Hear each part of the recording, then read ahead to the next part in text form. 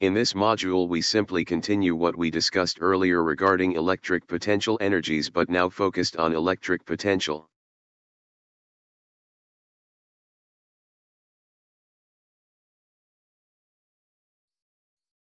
Here we have batteries and they are differentiated by the amount of voltage it can give. Electric potential denoted by V is related to electric potential energy as shown by equation 22. Electric potential is what we commonly call voltage and you can see them in batteries. The unit of for an electric potential is given as voltages and 1 volt is equal to 1 joule per coulomb. It is a scalar quantity.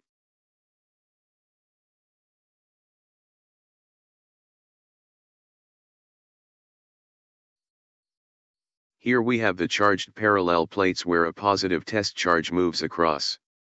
We recall the work done in moving the test charge and it is given by equation 2 which is the negative of the change in electric potential energy.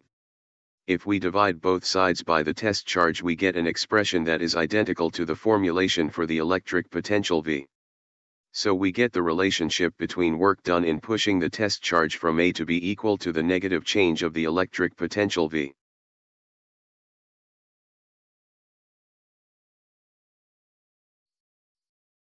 From equation 4 we see that the electric potential at points A and B are given as VA and VB. We recall the expression of work as a function of the electric field E and we see here in equation 5.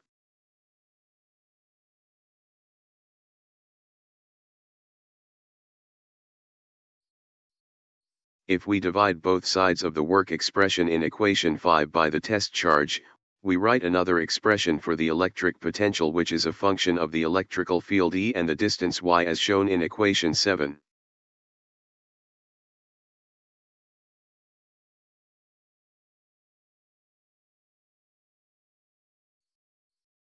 So here we can have an expression for the electrical potential at points A and B as shown here. The general expression for the electric potential is written as a function of electric field and the distance y as shown in equation 8.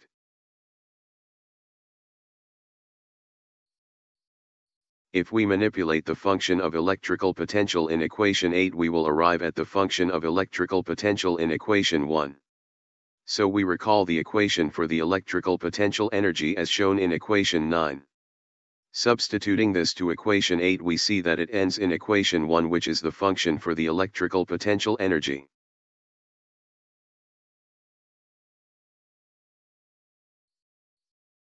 For this case let us determine if the change in electrical potential energy is increasing or decreasing. Recall the expression of change of electric potential which is written in equation 4. When it draws closer to the reference plate B its distance y is reduced such that yb is less than y which in turn gives us an electric potential B less than electric potential A. So the change in electric potential as the charge moves closer to the reference plate is negative which suggests that it is decreasing in change in electrical potential.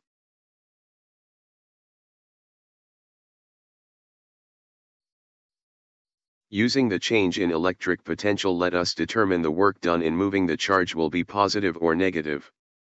Recall the expression for the work as a function of the change in electric potential as shown in equation 4. Since the change in electric potential is negative since it is decreasing then the work done will be positive.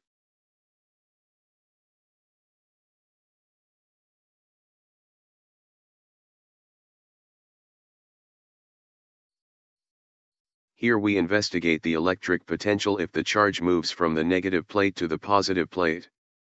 Recall the expression of change of electric potential which is equation 4. When it draws farther from the reference plate B its distance y is increased such that yb is greater than y which in turn gives us the electric potential at B is greater than at A. So the change in electric potential as the charge moves closer to the reference plate gives us an increasing change in electrical potential.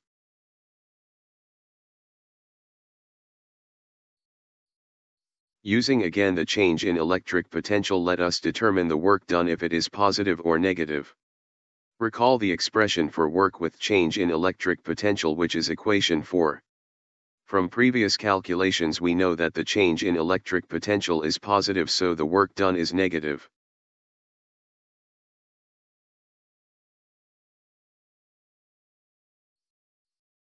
Here we use a negative test charge and it is moving from the positive plate to the negative plate. Recall the expression of change of electric potential, which is equation 4.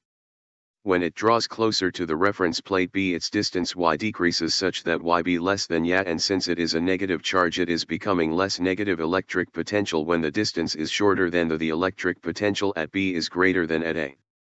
So the change in electric potential as the charge moves closer to the reference plate B is an increasing change in electrical potential.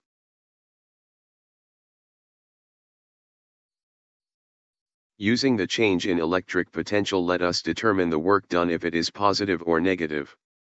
Recall the expression for work with change in electric potential using equation 4. We see that the electric potential is positive as shown earlier, so the work done is negative.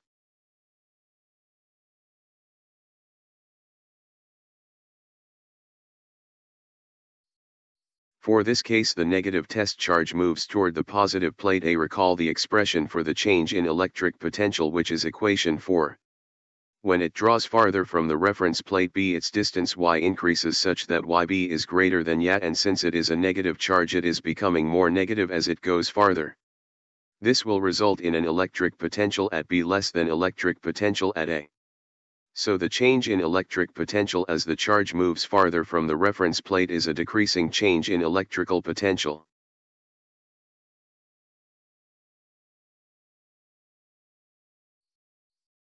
Using the change in electric potential, let us determine the work done if it is positive or negative. Recall the expression for work with change in electric potential, which is again equation 4. Since the change in electric potential is negative, then work done is positive.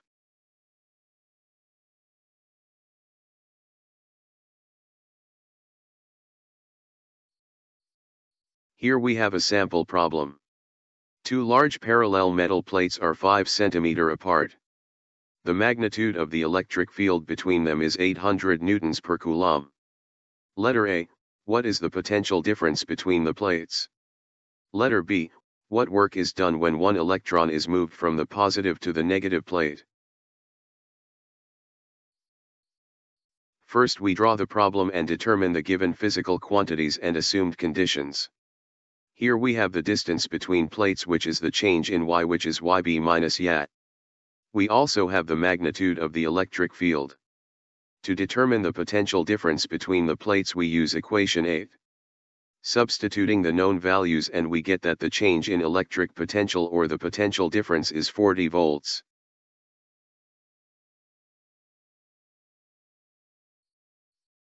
To determine the work done for one electron moved from the positive to the negative plate, we use equation for work, which is equation 4. Here the negative electron moves from the positive plate to the negative plate. The force between the negative plate and negative electron will be repulsive, so as it moves closer it slows down due to repulsive behavior, which suggests a decrease in its kinetic energy but an increase in its potential energy. Since work in terms of potential energy is given in equation 5, which is the negative of the change of the electric potential energy, so we expect it to have a negative value.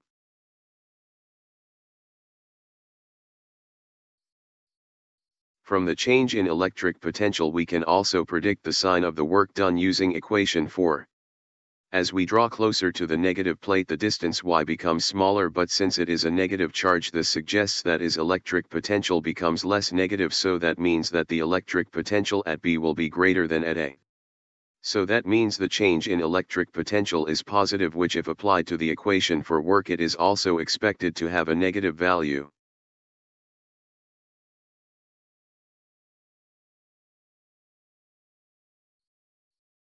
So we now use equation 4 and substitute the values obtained earlier, and we see that the work is about negative 6.4 to the power of negative 18 joules.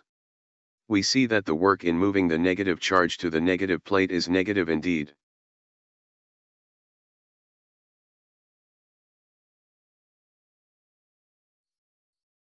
Here we have another example.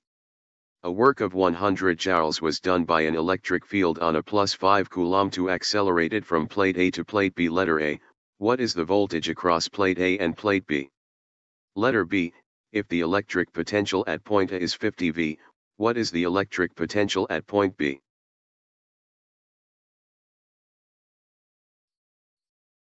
First we draw the problem and determine the given physical quantities and assumed conditions. Determine the known and assumed values and we have the work done in moving the charge from A to B and the charge of the particle. To find the voltage across plate A and plate B we use the equation 4 where we get negative 20 volts.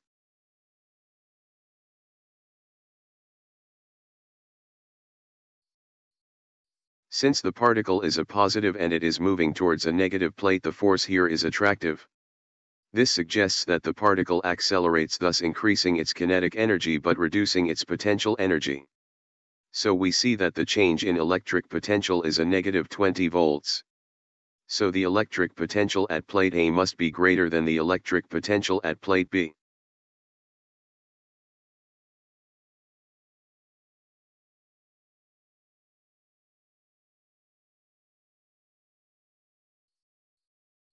Here we are asked to determine the electric potential at plate B when the electric potential at point A is 50 volts.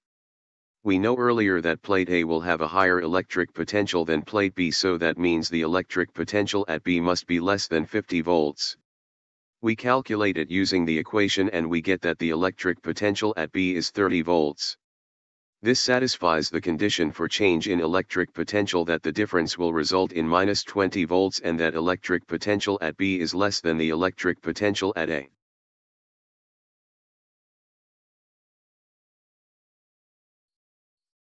Here we have a 1.5 volt battery and a light bulb which are in a circuit together.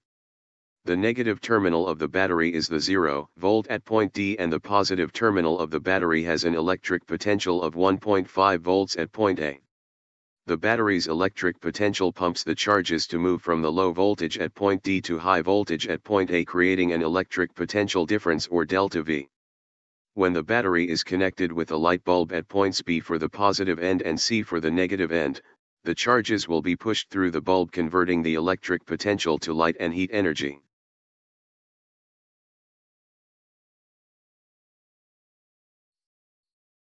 Over time the light begins to dim and loses its luminescence, and this is because of the decrease of the electric potential. The total voltage decreases as the charge moves from the positive terminal back to the negative terminal at 0 volts. The work done per unit charge of the electric force when a charged body moves from point A to point B is equal to the electric potential at point A minus the electric potential at point B.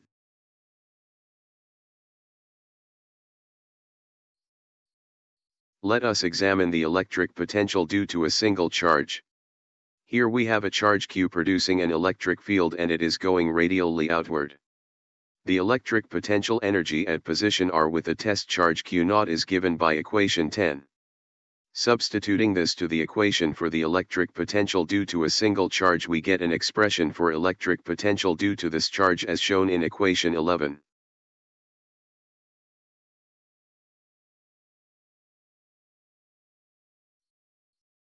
Since electric potential is a scalar quantity, at any point R the value of the electric potential will be the same as shown by equation 11.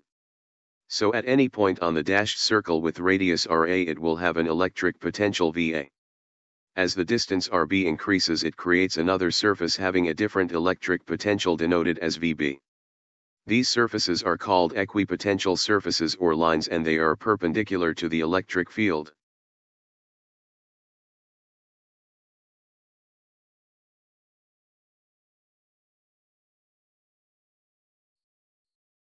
Here we have another sample problem. What is the work done in moving a 500 microcoulomb charge between 2 points on an equipotential surface? For equipotential surfaces the electric potential is the same, so if we have an electric potential at A, then the electric potential at point B is given as equal value. So the change in electric potential is 0 as shown here. So the work done in moving a 500 microcoulomb charge between 2 points on an equipotential surface is equal to 0.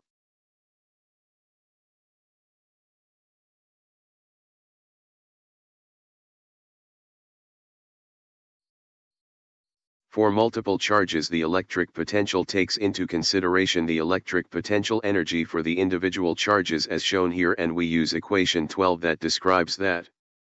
Substituting equation 12 to the general equation for electric potential, we get the function that describes electric potential for multiple charges as shown in equation 13.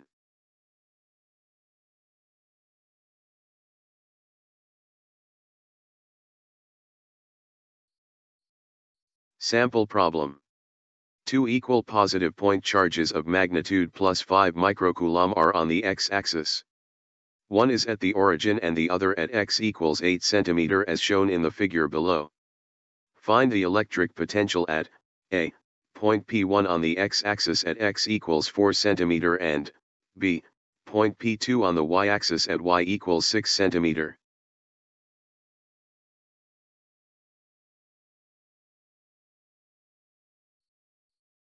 Letter A. First we solve for the electric potential at point 1 as shown on the figure. We see that all the quantities are just on the x-axis.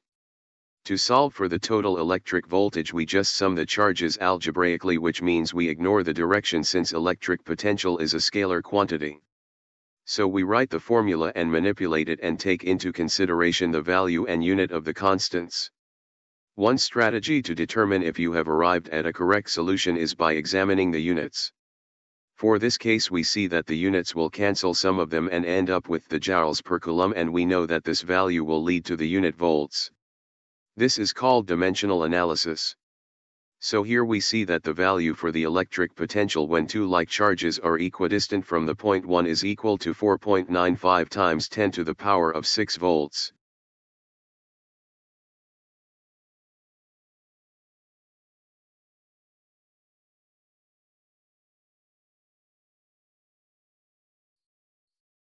Letter B. Next we solve for the electric potential at point 2 as shown on the figure. We see that they are different distances. So we use the same equation to obtain the total electric potential as shown by equation 13. So we substitute and manipulate the equation and we get that the total voltage is shown here. This is again confirmed by its units using dimensional analysis.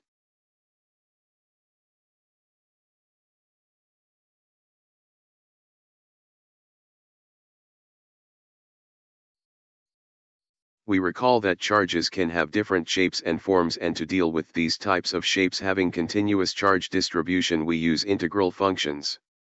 Here we have a charged bent wire where we take a small representative of the charged wire dq. The electric potential is then expressed as an integral function to accommodate the shape of the wire, and it is given as equation 14. For charged wires, dq is given as a function of the linear charge density as shown in equation 15. So for the electric potential for wires, it is expressed as an integral function as shown in equation 16.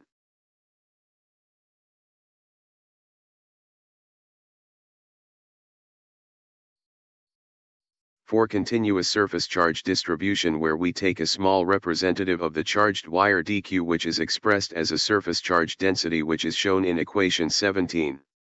Then the electric potential for a charged surface is then expressed in equation 18.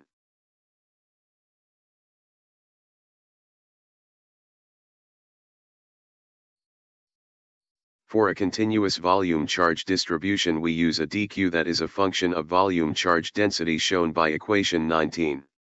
The electric potential for a volume charge distribution is then given as equation 20.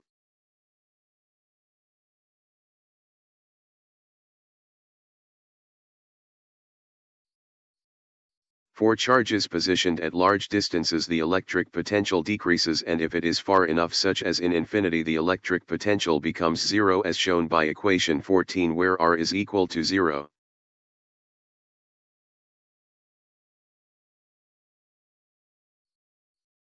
Here we have a sample problem. Electric charge Q is distributed uniformly around a thin ring of radius. Find the potential at a point on the ring axis at a distance from the center of the ring.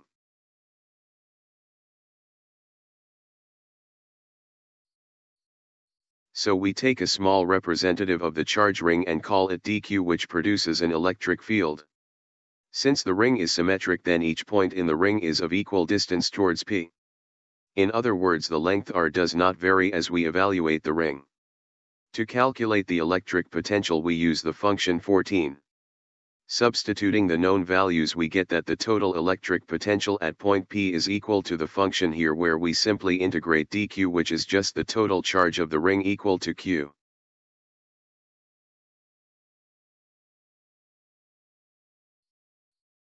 Sample problem. A disk of radius r has a uniform charge density sigma with units of coulomb meter squared. Find the electric potential at point P on the axis passing through the center of the disk. We can see from the figure. Some of the parameters are seen and calculated here, like the length d. We imagine that we take small circles with a charge of dq. The surface charge density of sigma as function of charge and area of the circle in equation 17. Rewriting it for dq, we have equation A.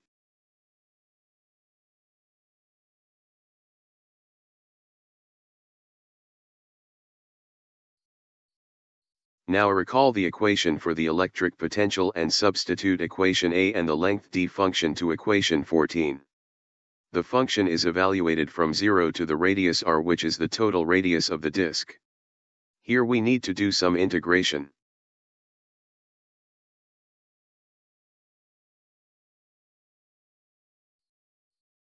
So we integrate functions. After doing some integration, we arrive at the solution of the integral shown in equation C. We then substitute equation C back to equation B.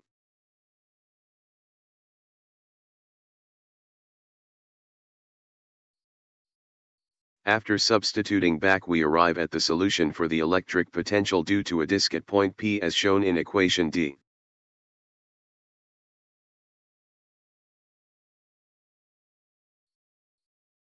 Here we have a sample problem.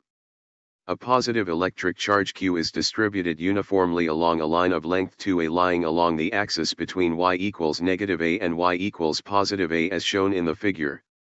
Find the electric potential at point P on the x-axis at a distance x from the origin.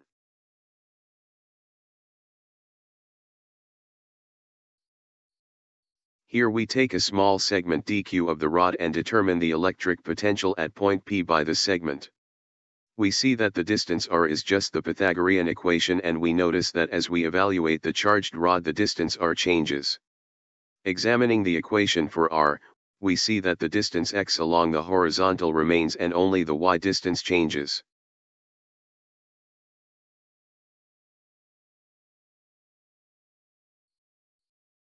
So we define the small segment charge dq. We write an expression for it as shown here in equation 15. For charged wires, dq is given as a function of the linear charge density wavelength, so we write it as equation A.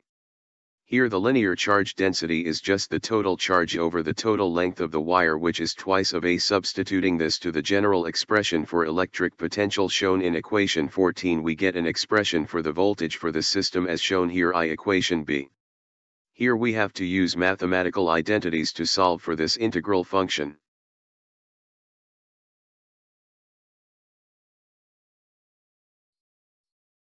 So we isolate the integral function of equation B. We let y as a function of tangent theta, and this in turn turns dy to a function of x times the squared secant theta. So we continue to manipulate the function further, and we arrive to much simplified function of the integral as function of secant as shown in equation C.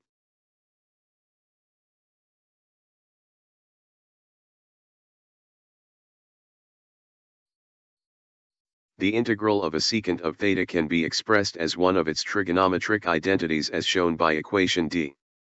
We then manipulate the equation and arrive at the function d, which we will evaluate from a to negative a.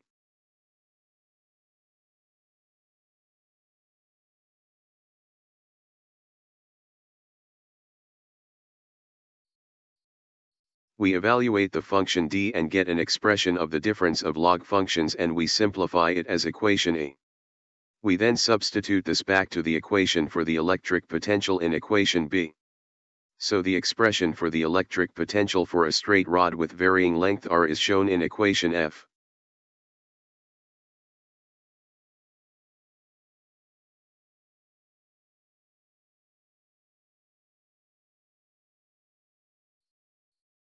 Here we find the relationship between electric field and electric potential. Recall the expression for electric field as shown in equation 21. Note that the electric field is a vector quantity. Comparing this to the electric potential as shown in equation 11, we see that they are identical except for the inverse ratio of the distance r. We also note that the electric potential has no direction since it is a scalar quantity. To write an expression that combines a vector quantity electric field and the scalar quantity electric potential, we introduce the concept of gradient function, which is just a derivative with a direction parameter.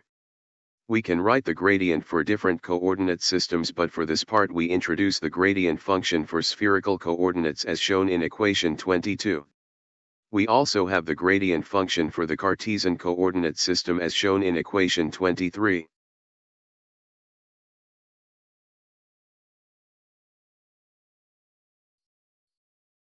The Cartesian coordinate system describes a function of x, y, z parameters to describe a three-dimensional space such as the figure on the left, where we can describe point P as a function of these parameters, or P, x, y, and z.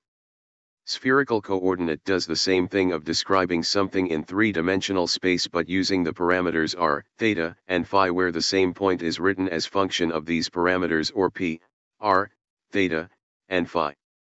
R is the radial of the sphere space, theta, or azimuthal, and phi or polar are angles. Some problems are easier solved using a spherical coordinate system than a Cartesian coordinate system. You will learn more about spherical coordinates and other systems in your math courses.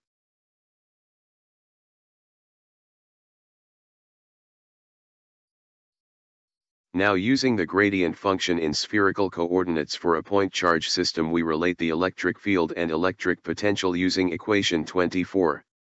We see that the electric field is equal to the negative of the gradient of electric potential. Substituting the value of the electric potential and taking its derivative, we eventually arrive at the expression for the electric field, which is exactly the same as the established formulation for electric field shown in equation 21. Note that when we derived using the spherical coordinate system, only the r parameter is not 0, while the theta and phi terms result in 0 since the electric potential is only a function of r.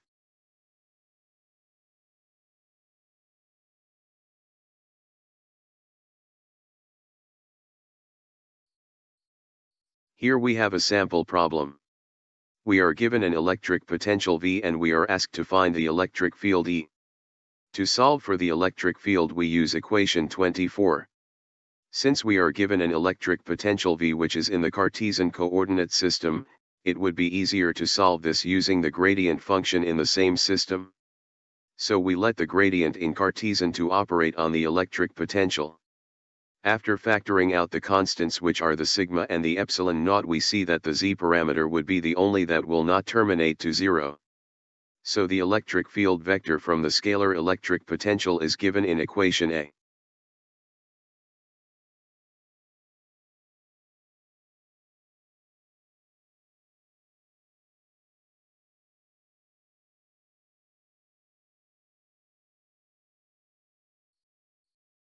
If we draw the problem for the electric potential, it would look like the figure here. We see that the material lies on the x and y axis and it is at an elevation z along the z-axis. The electric field based on the solution in equation A tells us the vector electric field is pointed downwards away from the surface. Since it is pointing away from the plane, then the plane must be positively charged.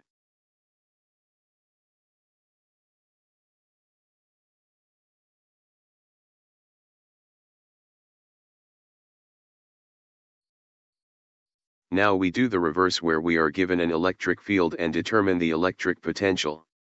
We recall that the electric field can be obtained using the gradient of the electric potential as shown in equation 24. So, to get the reverse of this, to obtain the electric potential from the electric field, we use an integral function as shown in equation 25.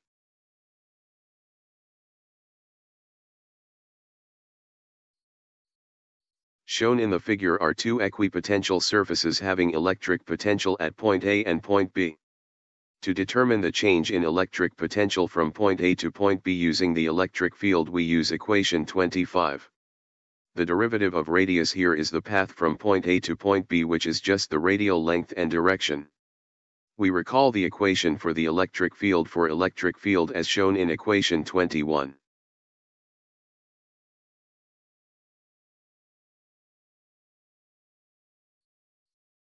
The equation for electric field is then substituted to the integral function, and we see that the direction of the electric potential is the same as the path r.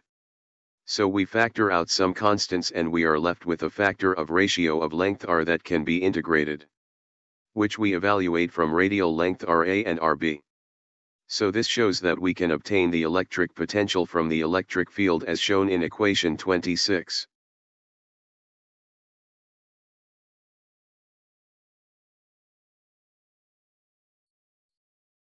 Examining the change in electric potential if it is increasing or decreasing. We look at equation 26 and see that the factor that dictates if it is increasing or decreasing is the difference of the ratio of distances. We see that the difference of the ratio will give a negative value, which says that as we move farther from the stationary charge its electrical potential decreases. So that means the change in electric potential is negative.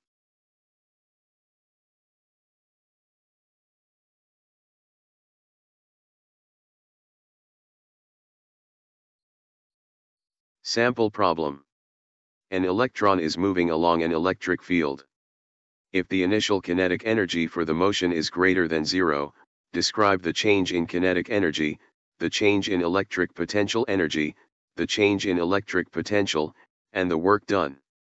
First we draw the problem. We see that the electron is moving in the same direction as the electric field.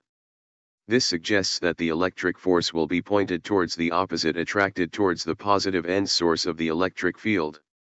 For this case it suggests that the electron would slow down due to resistance coming from the force that is directed against the direction of the particle. So that means that the final kinetic energy will be less than the initial, then the change in kinetic energy will be less than 0 and it is decreasing.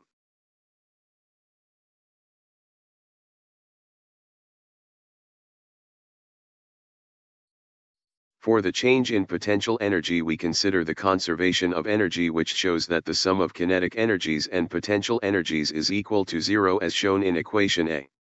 Since the change in kinetic energy is decreasing, then that means the change in potential energy is greater than 0, suggesting that in increasing behavior as the negative charge draws closer.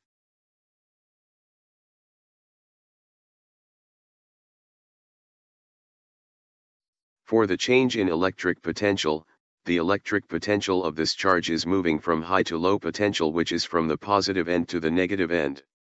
However, we have to consider that the charge is a negative one, so that means as it draws closer to the negative end it becomes less negative according to the formula of electric potential shown in equation B. So this means that the final electric potential is greater than the initial electric potential, which means that the change in electric potential is positive and it is increasing.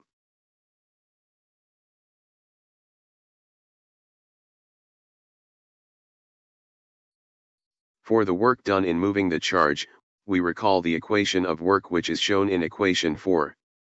Since we have established earlier that the change in electric potential is positive, then the work from the relation shown in equation 4 must then be negative.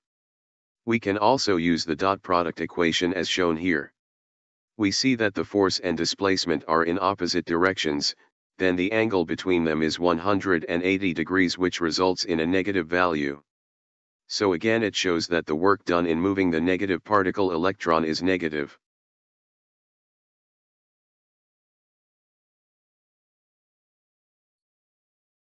That is it for now, and I hope you learned something new today. For questions and comments you may send them to diyeslearningstuff@gmail.com. You may review the slide on YouTube at @dieslearningstuff. Note, please do not forget to use your school email. Also write your complete name and class section. Thank you for listening and see you next module.